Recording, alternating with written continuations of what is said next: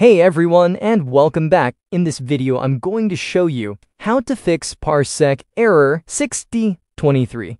Alright, so without further ado, let's get started. Alright, so first of all, the basic troubleshooting. Alright, so first, try restarting everything. Your computer and Wi-Fi router, sometimes temporary network issues cause this error. Alright? Another way is to check your firewall and security setting. Now go to your Windows firewall setting and make sure Parsec is allowed on both public and private network. And if you are using antivirus or third-party firewall, try disable it temporarily to test it if it's blocking the parcel. If that fixes the issues, re-enable it and add the Parsec as an exception. So if it still doesn't work, the problem might be with your internet server provider or ISP. While some ISP use Chirograde, NAT or CGANT, or block the CER and UDP ports that Parsec needs. Alright, so you can contact your ISP and ask them if that's the case, or request the public IP address,